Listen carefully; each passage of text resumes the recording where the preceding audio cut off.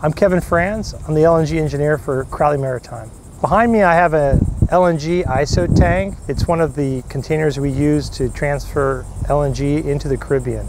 Liquid natural gas, or LNG, is really the fuel of the future. What it's going to enable our customers to do is have lower emissions and higher efficiencies. What's really unique about this tank is that it's a high capacity tank.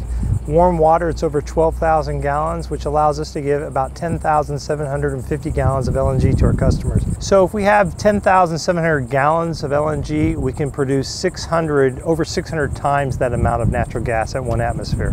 A customer can realize about a 20% reduction in cost over diesel fuel at their facility by using LNG.